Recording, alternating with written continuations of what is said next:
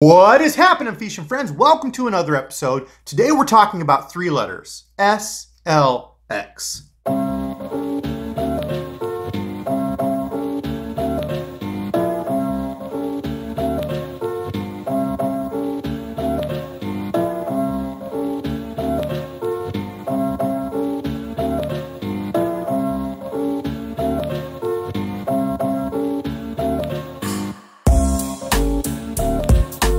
So in this video, we will cover all of the features on the reel, the numbers, all that fun stuff. And luckily, I've had the pleasure of using this reel for the past couple months. So I will tell you what I really liked about the reel and what could be some potential areas for improvement. So what do you say? Let's take a closer look. And talk about the features. Now, the first thing that I noticed about this reel was the size. The palmability of this reel is awesome. It feels great in the hand, good, nice, soft, smooth edges. Now, on Shimano's description, it says that this reel is 20% smaller than the Canon. I've never used or owned or even held a Canon. However, I do have the old loose speed spool. This is an old reel of mine. I don't know, probably 4 or 5 years old. Check out these two side by side. Look at that. The SLX is just a hair, you can see, just a hair shorter than the loose speed spool. And that's pretty crazy because the speed spool, I feel like, is kind of a standard for people at the $100 price point. You know, Lose kind of took over that for quite a long time at $100. And, you know, now you see a lot more options like the Revo X, this. But for a long time, man, it was, you want a good $100 reel, you go with the Lose speed spool. And you can see these two compared this way. Now, the SLX looks like it might be just maybe a tad bit longer, not by much though. I mean, these are both very small, very palmable, good, comfortable reels. So that kind of gives you a comparison for the size of this reel, the palmability, what it looks like. Now, speaking about that $100 price point, that's where this SLX comes in at. It's $99, so just under that $100 MSRP. And that really does seem to be the sweet spot for people. You know, if you're a college angler or a high school angler and you need to get a few of these on the deck of your boat, you know, $99 is pretty darn respectable. Or if you're just a budget angler or like me, you got kids and a family, sometimes you just can't go out and spend $200–300 on a reel as much as you'd like to. Sometimes it just doesn't fit in the budget. So something around that $100 price point is a good affordable option. Now, another part of why this reel feels so good in the hand is the weight. This reel comes in at 6.9 ounces, and that's due to the aluminum frame and graphite side plates. Shimano calls this their Hagane body, which really just seems to be a cold forged aluminum. They say it makes it stronger. I don't know how much stronger you can get than a standard aluminum body, but whatever else they can pack into this reel, and even if it is just a little bit better, I will take whatever they can put into $99 for me. Now, when you flip this baby over and start turning the handle, it's a very smooth retrieve. And I was surprised. It feels extremely good. This is only a 3+1 bearing system, but they put those bearings, and they feel like really good bearings, in the critical spots. I tell you what, it feels extremely good and smooth. I was surprised. Now, I have heard people say that even the Shimano Curado K feels smoother than this, which is crazy because to me, this reel feels really nice, especially at 99 bucks. Now, depending on which model you get, there are 6 total models, 3 left-handed and 3 right-handed, and they come in 6.3, 7.2, and 8.2-to-1 speeds in left and right-handed, and they come equipped with 11 or 12-pound drag, depending on which model you get. The spool on this will hold 110 yards of 12-pound monofilament, and I have the 7.2 retrieve. This model brings in about 28 inches per turn of the handle. Speaking of the handle, this does have a 90mm handle, as you can see again compared to the old speed spool. Now, I don't know if the new ones, if they've changed these or anything. Like I said, this is, I don't know, 4 or 5 years old, one of the earlier ones. But you can see there the difference in handle size compared to just a regular speed spool. So it is a little bit bigger and feels good and comfortable. I like it. Part of the reason that feels so good is because of these knobs. Now, as I understand, these are the same knobs that are again on the Shimano Curado K, which is about $75 more expensive than this one. So that's pretty awesome. They have kind of an X-like shape when you put your... They call these handles the Power Grip R handles. I'm not sure what that means, but it's a good rubbery texture to it. I like it. It's not real slippery. It is pretty grippy. And they have kind of these little curvatures at the edge. So if you notice when you put your fingers together to reel, it actually feels really good there. It contours to them. I like that. I definitely dig the handles. As you move down from the handle, the drag star does click. The spool tension knob does not click, but it is pretty tight and smooth to move. I like that. I don't really care if they click or not, as long as they're tight. I know that I'm not going to bump it and move it. You're not going to do that with this. It's a good, hard, yet smooth turn, so I like that. This does have a brass main gear and a brass main shaft, which I was kind of surprised. You know, a lot of the models, they'll cut that and go with aluminum. I don't know how much of a difference it makes in longevity. Some people swear by brass gearing, but they do have that in here. So if you're wondering about that, it is a brass main gear. Now, when you flip this over to open it up, opening up the side plate is very easy. You can see there it's got the closed or open. Click that over to open and it does pop open. It's got that gull wing side plate. And you can see inside that shows you the brakes. This is what Shimano calls their VBS or variable brake system. And it's really just a 6-pin centrifugal braking system. So these are really easy to use.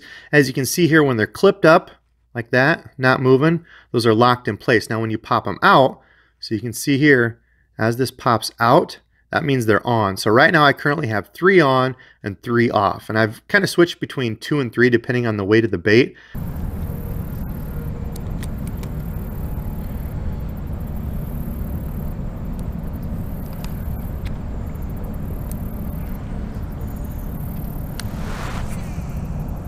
So they're pretty easy to use. You just click it up or click it down, depending on if you want to turn it on or off. I've tested a number of different lures on it. Pretty much I've only used it for cast and retrieve baits so far, and whether it's a heavier swim jig or a smaller jerk bait like I was using the other day, all of them have worked pretty darn well on this reel. I've been very, very happy with casting and casting distance. Now to close it up, not too hard at all. You just keep this pushed down, and because it is spring loaded, you want to keep that pushed down.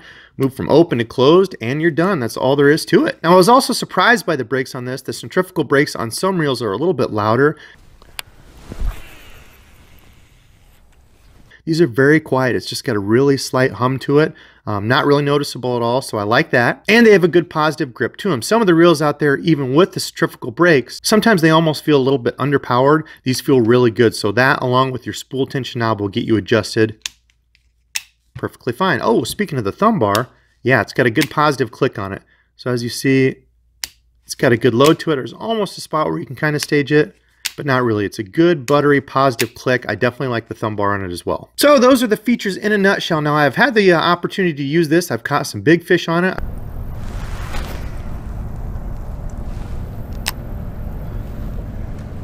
Any more fish? Any big fish? That's all I want. Oh, thank goodness I come up out of that rock. There's a fish. Oh my goodness, that's a good fish. That is a really good fish. That is a really good fish. Oh my gosh. Please do not come unglued. That is such a PB. Oh my gosh. Look at that thing. There's some things I really like about it and some things that might be areas for improvement. So my pros, the first thing, like I said, is it's a small, palmable, light, easy reel to fish all day. Handle feels good. The palming feels good. It's a good small little frame here. There's no sharp edges or anything right here. Nothing. Now this for me has been a problem. When I cast, I go 2 fingers in front of the rod trigger, hold it here and cast. Some reels, take a look for example at the Lew's. The Lew's is still very comfortable. I've never had an issue with them casting or anything. That screw is recessed underneath the graphite side plate. So if you look at that, there's no screw sticking up out of there. Compare that to the SLX and they've completely taken that screw away. Now, as long as they do this, as long as they recess it down there and these are nice, smooth little edges, I don't have a problem. I have used some reels where that screw is not recessed, it sticks out and it tears up my hand here. So I don't have any problems with this. Everything is smooth, very comfortable in the hand. I like that. Along with being comfortable, like I said, the smoothness, this is a very good, solid feeling little reel. There have actually been a couple times I was using this when I was reeling in fish that I had to stop and make sure my drag was set, because if you have your drag set real low like this and you reel in, you'll notice I'm reeling, my spool's not moving, but that line guide's moving back and forth. I actually had to stop a couple times and check that because I thought, oh my gosh, my drag's not up. My drag was cinched down tight. It just feels smooth. Even when you're bringing in a fish, it feels very smooth in a sturdy little tiny frame. And finally, of course, that $100 price point. To me, I personally can't afford to go out and buy $300 reels for every one of my combos. So the $100 price point for me is pretty sweet. I've got quite a few reels at this price point. So let me know in the comments below, do you want to start seeing some comparisons with this reel, with other $99 reels? What do you want to see? I'm thinking of almost like a tournament. $99 reel showdown. Let me know in the comments below if you would like to see something like that in the future. And if you want to see that, what kind of reels do you want to see? Let me know in the comments below. I care what y'all have to say. When I get to the things that could use improvement, I haven't had any issues with it, but number one is the drag. Only 11 or 12 pound drag. Now this Lew's has never let me down. This is actually my frogging reel I used for a long time. This only has 10 pounds of drag. Is 10 pounds usually going to be enough? Yeah, as long as this can hold up to frogging. To me, that's one of the toughest things you can do to really test a reel. The last thing I want is to make a long cast, have a fish take it, then I set that hook and I don't get the hook penetration because my drag slips. To me, that's a must. A reel has to have good drag. Now, I have used this for cast and retrieve baits, so I have not got to test it with hard hook sets in the wood, you know, flipping a jig or flipping a Texas rig, or frogging. So if any of you out there have tested that, or those techniques on this reel, let me know in the comments below. You will help me out, and you help all the fishing friends out there too. So I want to test that next year, but I got to wait for the snow to leave. So I'm not saying that's really a con to the reel. It's just something that I kind of wonder about. Whenever anything's kind of close to that 10-pound drag range, I like to test it out. So that's one thing I've not got to do here, so it could be a potential area for improvement. Now, the next spot that could be an area is if you're a newer angler. If you're a newer angler and picking this up, I find that just the straight centrifugal brakes can be a little bit trickier for anglers to learn. So like something like this on the speed spool, I think that the brakes on this are a little bit more forgiving. You can crank the magnetic brakes up and they're working all the time throughout the whole cast, no matter what. When you switch over to brakes that are just centrifugal, those brakes are going to stop. So if you cast into wind, these brakes rely on the force of the spool spinning those brakes to work. If you cast into wind with this, and that lure stalls, those brakes are doing nothing. So you have to make sure you have your spool tension set and you're using your greatest brake of all, the thumb. However, if you're somebody that's used bait casters and you're knowledgeable with your thumb, you're not going to have any troubles with this. It's a really good braking system that works. Most importantly, it works. So those are my thoughts on this reel. I'm happier than a dog with a box of bones with it. Works very well for me. It's small, it's light, it's comfortable to fish all day. I have been very, very happy with it. So let me know if you have any questions about it. I would be happy to answer those to the best of my ability based on how I've been using this little reel. And of course, if you want to see this compared to anything else, or if there are any other $99 reels you want to see reviewed, let me know. I've got a few more planned in the future. If you're new to the channel and you like the content, don't forget to subscribe down below. You will become a verified Ephesian friend. If you're a returning member, thanks. It's knuckles, camera knuckles to you. Like this, but with you. Anyway, I appreciate all of you fishing friends out there, and until next time.